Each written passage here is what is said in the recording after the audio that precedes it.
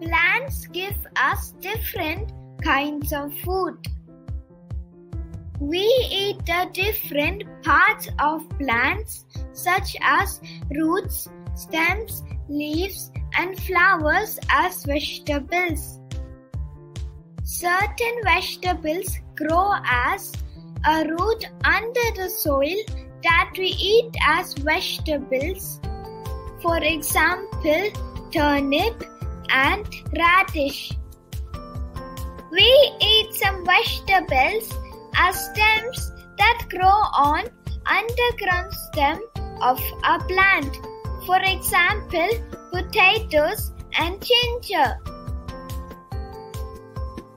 We also eat many kinds of leaves as vegetables.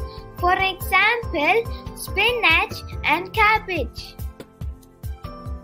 Surprisingly, we also eat certain flowers as vegetables such as broccoli and cauliflower. We get juicy fruits from plants such as strawberry, apple, lemon, orange, grapes, pear, mango, banana, and watermelon. We eat food grains of some grass-like plants. These are known as cereals. Cereals are a major source of energy. For example, rice, wheat, and maize. We eat seeds of certain plants. These seeds are called pulses.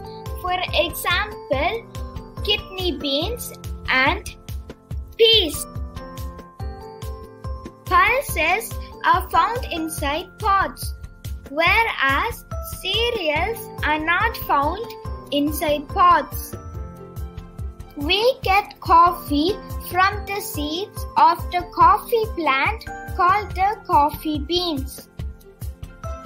We also get tea from dried leaves of tea plants.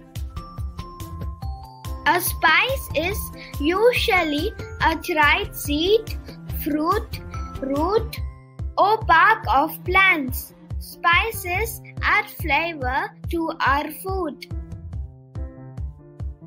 For example, cardamom, cinnamon, and black pepper.